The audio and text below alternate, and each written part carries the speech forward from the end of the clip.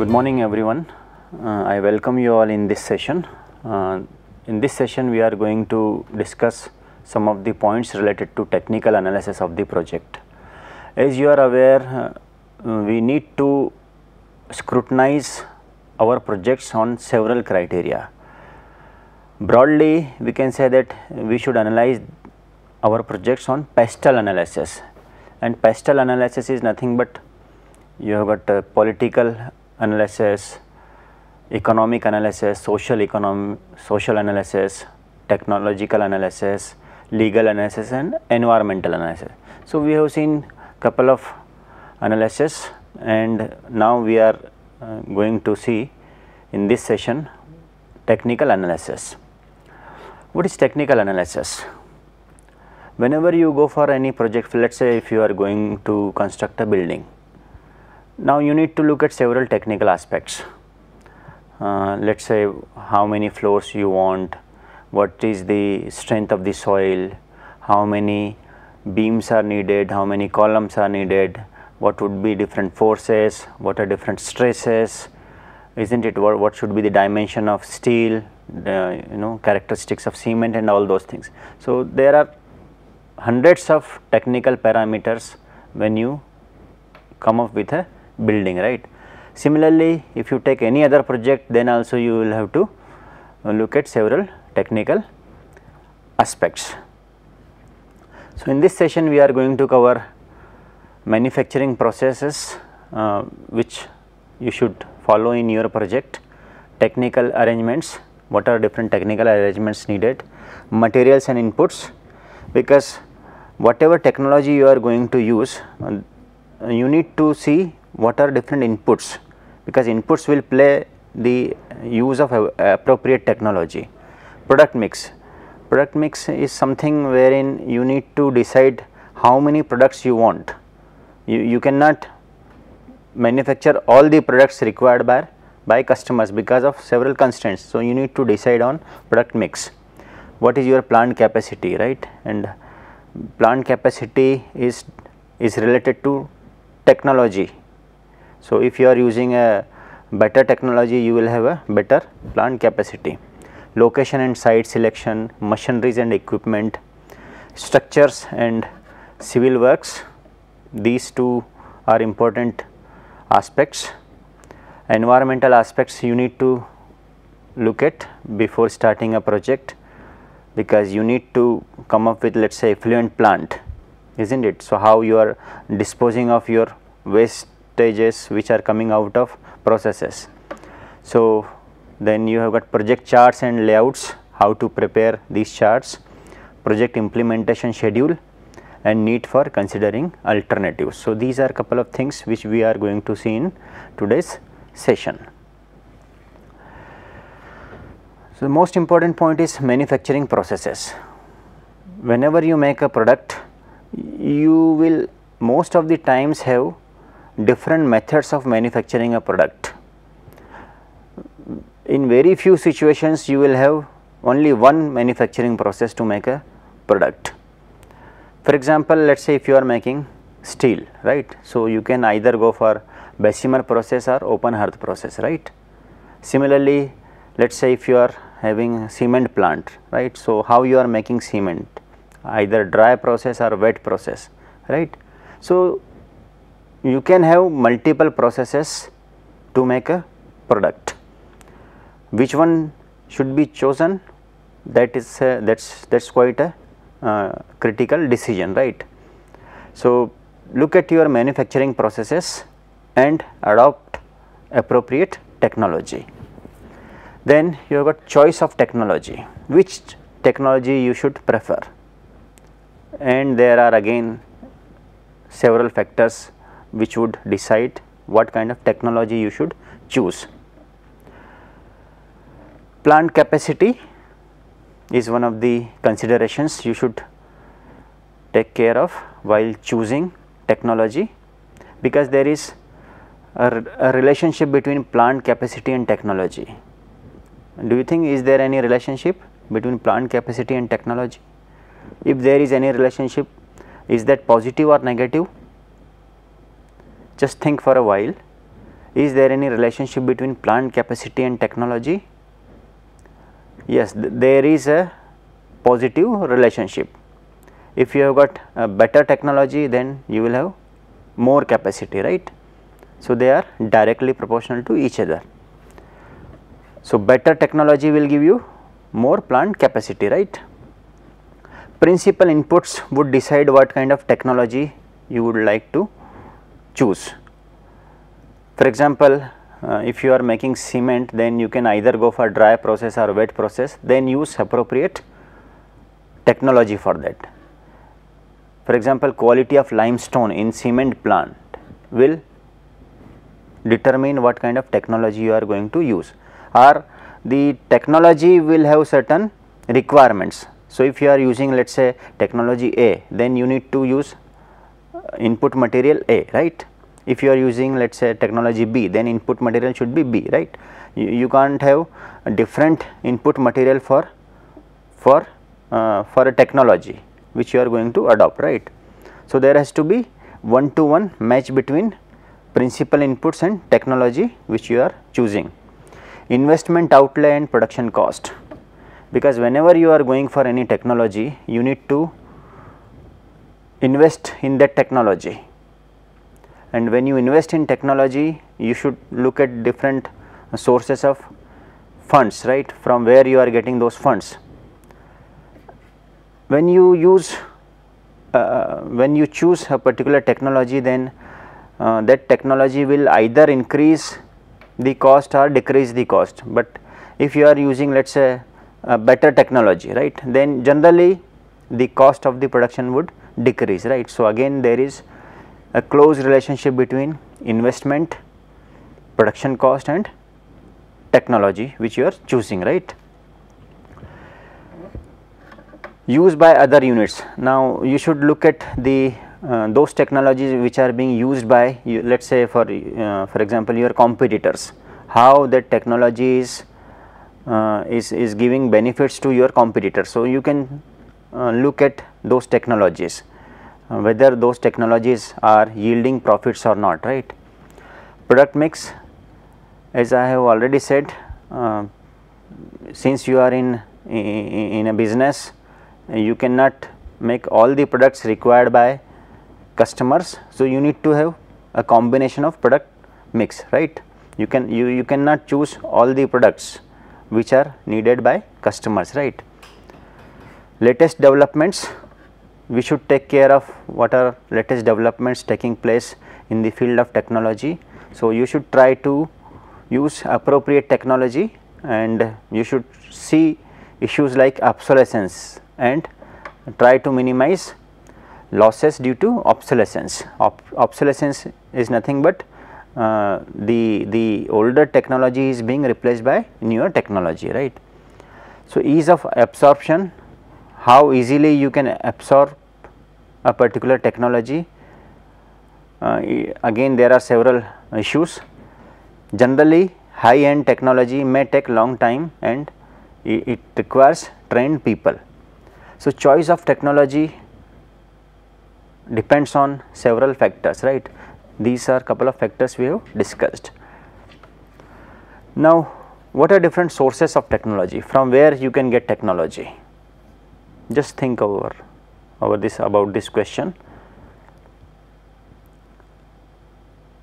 Either you develop technology or you buy technology, right. So, these are broadly two sources, but there are other sources as well, right, but broadly two sources, right. Either you develop or you buy from some other player, right. So, there is something called technology transfer. Technology transfer is nothing but how the knowledge, how the techniques, how the innovations are moving from one organization to another organization or between two countries, right.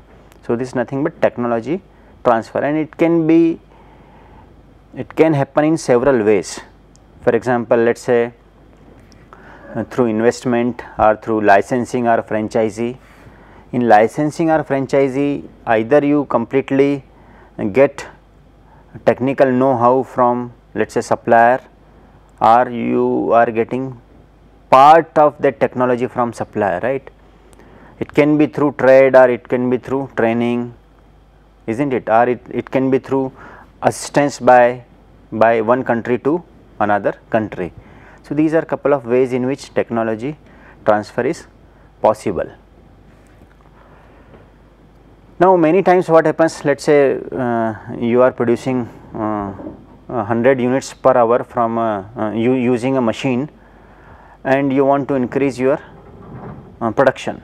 So, let us go for a new equipment. Now, when you buy a new equipment, you will have a better technology inbuilt into that equipment.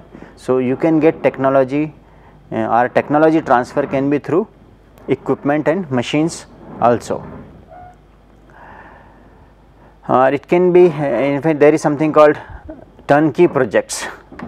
Turnkey projects are those projects wherein you get everything from let us say supplier of the technology. You will be getting equipment, you will be getting process know-how. In fact, they would erect that machine for you in your plant, they will do commissioning, they will train your people, in fact they will go for after sale services also. So, this is another way of technology transfer, and of course, joint ventures is one of the ways of technology transfer. So, there are several companies in India which are working with foreign companies as a joint venture, right. So, you can have example of let us say Hero Honda, right. So, you have got an Indian company and you have got a foreign company, right. So, technology is coming through a Japanese company, that is Honda, and we have got our own company Hero, right. So, and you can think of several such examples, right.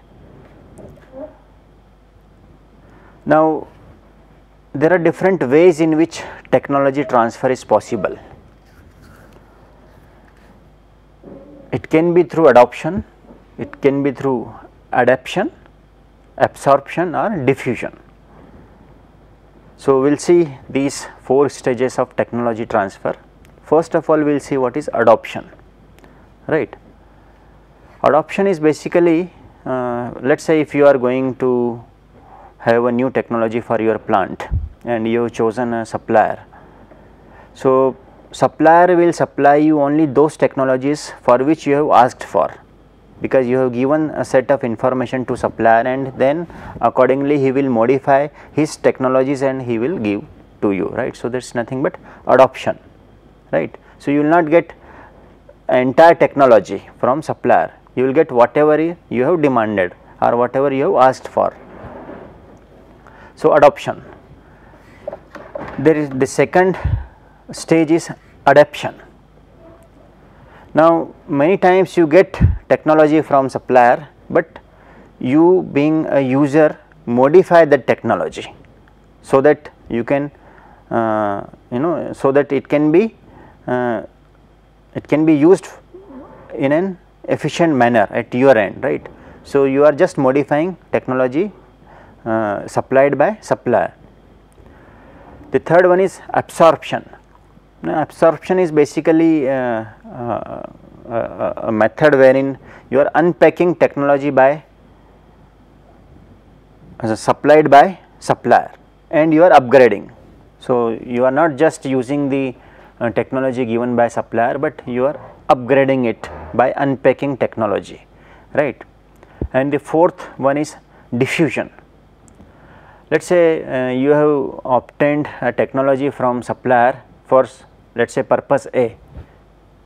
If you are using that technology for other purposes also, then it is called diffusion, and this is good example of using a technology, but it again depends on terms and conditions between buyer and seller of technology, right. So, let us say if I have got a technology for using for a particular purpose, and if the supplier is ready to allow me to use it for some other purposes, then I can use it, right, otherwise I cannot. So, diffusion is nothing but application of technology for purpose other than for which you have bought that technology. So, these are 4 stages of technology transfer. Now, when you should, as I said, there are basically 2 sources of technology, either you develop it or you buy it, right. So, let us say if you are coming up with a new project and it's a greenfield project, right. So, what kind of decision you should take? You should develop technology, or you should transfer technology, or you should obtain through transfer. What would be your decision in a greenfield project? What is greenfield project? Greenfield project is a project which is a new project, right. It is not a kind of expansion project, right. You are coming up with something new, right. Let us say a new startup, right. So, what kind of decision will you take? Will you develop technology, or the transfer route is a better one? So, in cases like greenfield projects, it is good to get technology from supplier, right. You do not develop, isn't it, because development of technology takes lots of time and lots of investment also, right. So, it is good to get it through technology transfer route, right. Now, let us say if your project is in growth stage or growth phase and you need a technology, what you should do? Should you develop a technology, or you should get it through transfer route? Just think for a while. Growth stage. Now, in growth stage also you should not develop technology, you should obtain it from supplier of the technology. Why? Because you need more focus in growth stage, right, and growth stage is a stage where you should not be wasting time in development of technology, right. So, it is good to obtain from supplier. Now, nowadays what is happening, most of the products you would have seen that their life cycles are getting squeezed, isn't it. So, for example, let us say mobile phone. So, every 3 months or every 2 months you are getting a new mobile phone. So, should you develop new technology, or you should get it through transfer route? Now, in this situation also you should also go for transfer of technology, not for development of technology, right. So, these are couple of examples where in which the transfer route is preferred, right. Now, tell me, what are those areas where technology development would be a better choice rather than technology transfer? So, you should develop technology. First of all, you should have lots of time, you have got lots of fund. So, you have got R&D resources, you have got research and development cell, then you should develop your technology, right. Many times you can also have the second sources, let us say cooperative R&D. So, rather than one company going for R&D, a group of companies can go for development of research and development. The third one is contract research. In fact, let us say if your organization does not want to develop technology, then it can that work can be given to some educational institution, right. So, that educational institution will develop technology for your organization. In fact, what is happening in pharmaceutical industries these days, contract research is taking place. So, you just give the contract of R&D to third party, right. So, these are couple of sources where technology development should be done, right. Now, the question is, what kind of technology you should use?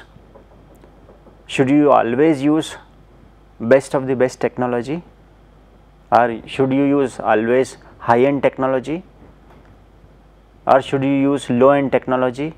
What should be the answer? The answer is no, it is not necessary that you should be using always high end technology. The technology should be appropriate for your product or for your project. So, appropriate technology should be used all the times, and we have seen how to evaluate technology.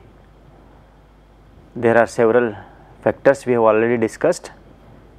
Some of other factors are let us say whether the technology is utilizing local raw material, is it helping to protect ecological balance, whether it is harmonious with social and cultural conditions. So, these are just 3 points as far as evaluation of technology is concerned, but there are hundreds of points, right, before selecting a particular technology.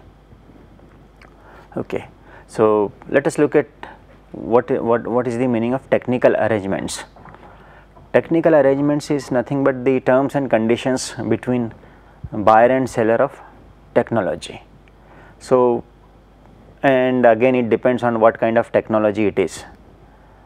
Let us say if it is a nuclear technology, so you will have different terms and conditions between two countries, isn't it? So, there are hundreds of terms and conditions which you should be having between technology buyer and technology seller, right. Let us look at some of the things. So, the nature will go from this particular paragraph. The nature of support to be provided by collaborator during designing of the project. So, is he helping you in designing a new technology? Is he helping you? He means the supplier of the technology. Is he helping you in selecting and procuring equipment? Is he helping you in installation, erection of those machines and equipment? Is he ready to give maintenance support? Is he ready to give you training support? So, all these things should be looked at whenever you are going for technical arrangements. Is the supplier of technology ready to give you guarantee in terms of plant capacity, product quality and consumption of raw material and utilities, right. So, all these things should be there in terms and conditions, and not only it should be there in terms and condition, but what if one of the parties do not agree to terms and conditions, then what will happen? That is a major problem. So, that part is to be looked at seriously, right. Otherwise, matters will go in court of law or in arbitration, right. So, these points should be taken care of. What if one party does not fulfill the promises of agreement, right. So, the price of technology should be there in terms and conditions. The continuing benefits of research and development work being done by the collaborator, because whenever some technology is being transferred from one organization to another, then the benefits which would be reaped, who would share that particular benefit? Now those benefits should be shared whether by the buyer or by seller and buyer both, right. So, that point is to be taken care of. What is the period of collaboration? It's whether it's for 5 years or for 10 years or whatever it is, right. Now, the assistance to be provided and restrictions to be imposed by the collaborator with respect to exports. So, this is important point. Let us say I am a buyer of technology and you are seller of technology. You have sold me technology and I am using it for some purposes, right. Now, can I sell that technology to a third party? Now, that is important issue. So, so that point is to be written very carefully in terms and agreement, right. If the technical collaboration is backed by financial collaboration, the level of equity participation and the manner of sharing management control. As I said, whenever you buy technology from supplier of the technology, then who would be getting the benefits and in what percentage? Sometimes technology supplier also gives you financial assistance. When the fellow gives you financial assistance, then he would like to have control over management of your organization. So, to what level that management control will be there? These points should be discussed and deliberated carefully. Let us say then the termination of agreement or other remedies which when either party fails to meet its obligation. What if something goes wrong between two parties? Then what will happen? How the contract will work if one of the parties do not fulfill the promises of agreements, right? So, these such points should be taken care of. So, let us look at something called material and input utilities, because the technology which you are going to use will affect input material and utilities, right, or material input and utilities will affect technology, right. So, material and utilities may be classified into 4 broad categories. It is not necessarily 4, but broadly you can classify them into 4 categories. So, you have got raw materials, and raw materials can be of 1000 or lakhs of types, isn't it? So, you can classify them, let us say agricultural products.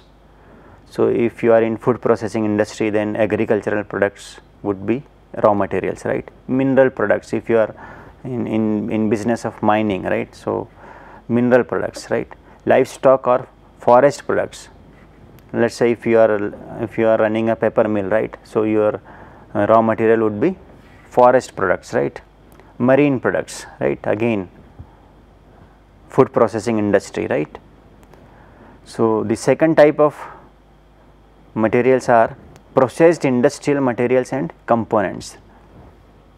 Now, you can have, let us say assembly or sub assembly or parts or components, or isn't it? You can have as in ABC classification, you can have C class items like nuts, bolts, washers and so on, right.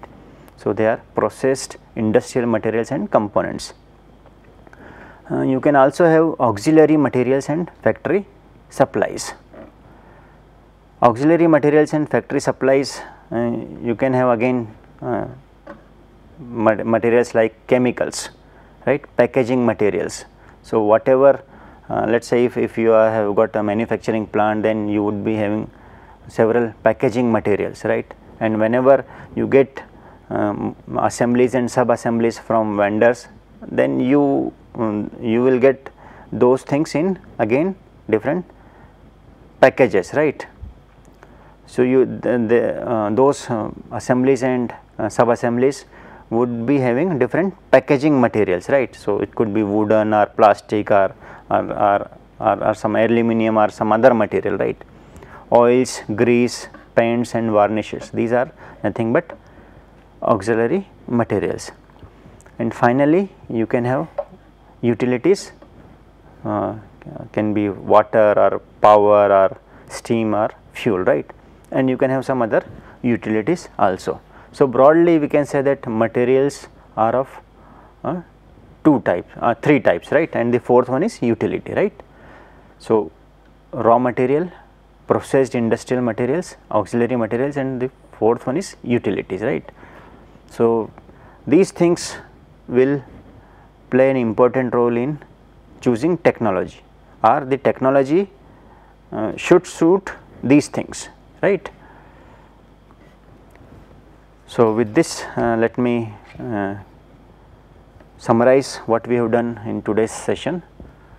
We have seen technical analysis and what are different sources of technology, how to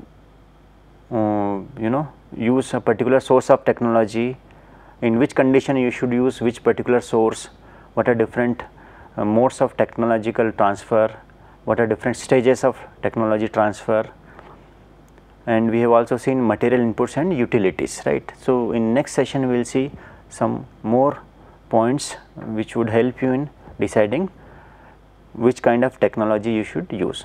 Thank you very much.